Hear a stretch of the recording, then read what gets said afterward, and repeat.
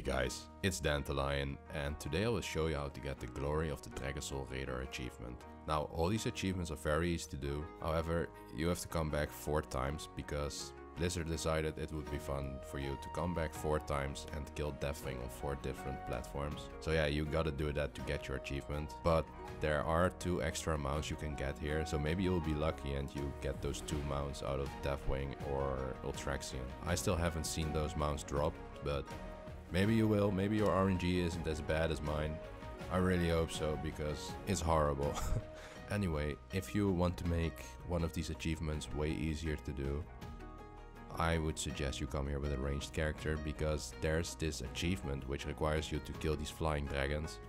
And that will just be a lot easier with a ranged character. Now you can do it on a melee character, but it will just be more stressful and you will probably just fail the achievement. So get a ranged character and you will make it yourself a lot easier.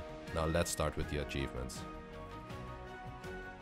So I was doing this whole raid on heroic because you have to do that to get these 6 achievements, which require you to kill 6 bosses on heroic. Now, at the first boss here, as you can see, you just walk over to him and you kill him. That's how you get Don't Stand So Close to Me. It's very easy to do. Now the next achievement is called Taste the Rainbow. And basically all you have to do here is just open up your achievement window, look up this achievement, and you will see which combinations you need to make with these bloods that he's going to spawn. Now, if you are doing this on heroic 25, then he will spawn 4 bloods and basically your achievement progress will go way faster. So what I did was I was just waiting, and that's actually all you have to do here. You are just going to wait for these bloods to spawn, and as you can see, you will need to make 4 different combinations to get this achievement. You need to make the black and yellow combination, the red and green, the black and blue, the purple and yellow. And if you have 4 blood spawn, you can actually already get 2 different combinations. It's very easy to do. Just sit, memorize which combinations you have made already. And once you've got all these combinations, you can just kill the boss, and that's how you get your achievement. So next up is Pong Champion. Now, all you have to do here is just right click the boss, and after a while he will spawn a purple ball. All you gotta do there is just target the ball and keep running into it until it reaches 10 stacks. Now whenever it reaches 10 stacks, you just want to focus down the boss, and that's all there is to it. The next achievement is called Minutes to Midnight. Now, all you have to do here is just nuke Ultraxion, pray to the RNG gods, and hope that they give you your mount. So because of this achievement that we are going to do now, I said I would recommend a ranged character. Now for this achievement you have to kill flying ants, and basically if you have a ranged character, it will make it a lot easier. Now there are a couple of melee classes that can do it too, of course, but just to be safe, I would suggest you come here with a ranged character, because it's very easy to mess up this achievement. Like, I was here on my monk too, and you see gameplay of my druid now. So yeah, you can tell that I messed up. So what you have to do for this achievement is make sure that no dragon damages your ship. Whenever he does that, your achievement will turn red if you are tracking this achievement. So whenever your achievement turns red, you can just jump off your ship, and that way the encounter will reset. Now, what I did was I made a macro with /target Twilight Assault Drake and then a /cast Moonfire, for example. And by doing that, I was able to just stand in the middle of the deck and keep spamming that macro. Now that way all these dragons would die immediately after they flew over me. So if I were you, I would just make a macro that you can keep spamming, just to make sure you kill those dragons before they fly over to the other side. One more thing you gotta keep in mind is that the boss will spawn a swirly on the ground, and you gotta stand in it, because if you are not going to stand in it, he will damage your ship and your achievement will turn red. Now besides that, just kill everything that's trying to attack you. And there will also be this goblin that's going to get dropped off from a purple dragon. Just kill it, and that's all there is to it. Now whenever these dragons have been dealt with, the boss will just go down to your ship and you just gotta kill him. And that's how you get your deck defender achievement. Now it's a very easy achievement to do, but it's also an achievement that's very easy to mess up. So just focus and you will get your achievement. So the next achievement is called Maybe He Will Get Dizzy.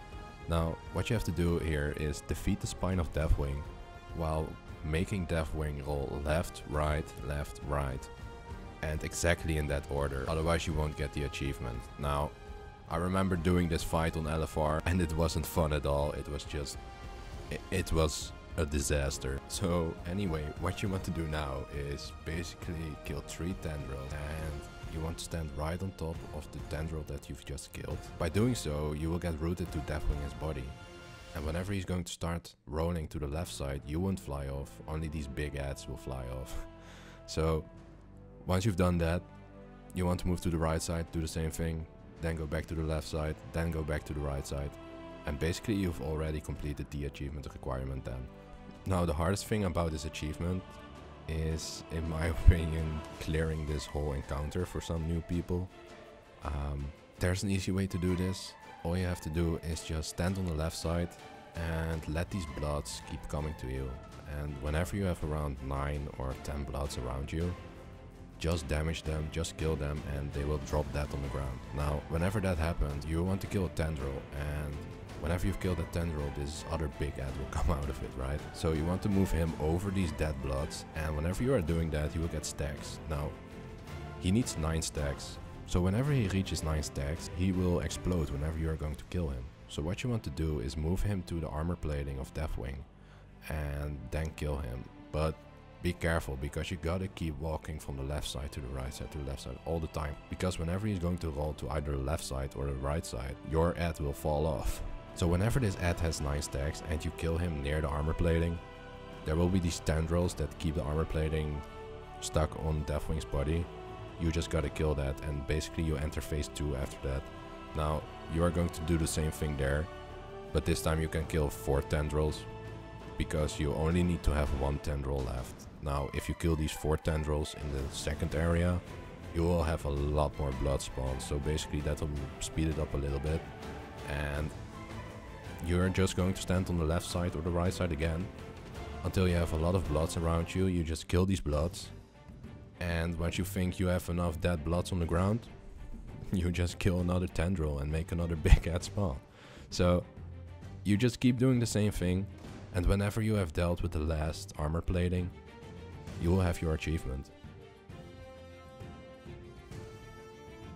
Now the last achievement that we are going to do is called Chromatic Champion.